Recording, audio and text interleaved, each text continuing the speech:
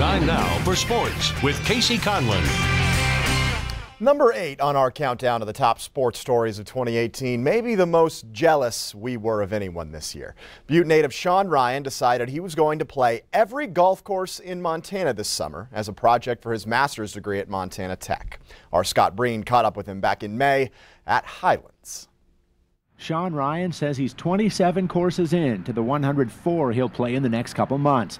My question when we first introduced you to him was how his body would hold up after the first couple weeks. The back's not too bad, the knees are starting to feel it, the feet aren't too bad, but there's worse ways to be spending your summer than playing golf, so just get through it, right?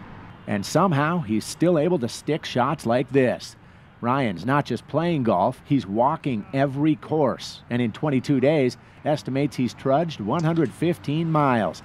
He's keeping track, but he's also a .8 handicap. So is he keeping track of his daily scores?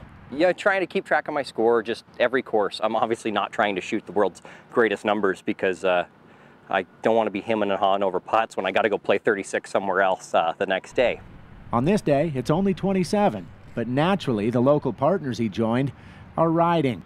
One of the cool caveats of this Masters project, he partners with different players in every town. Today, Sean Ryan is playing with Sean Ryan.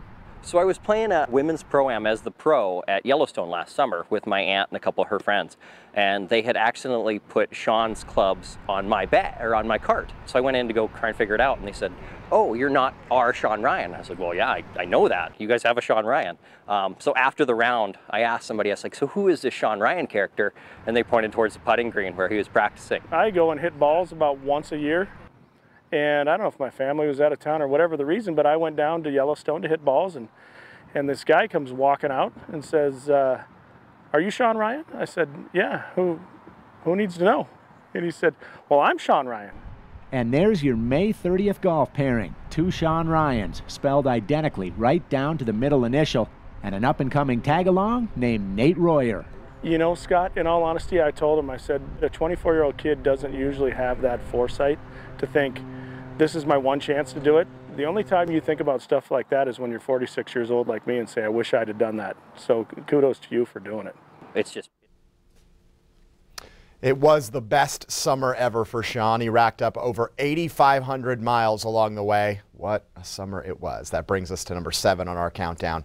A rocky roller coaster tonight in Sports at 10.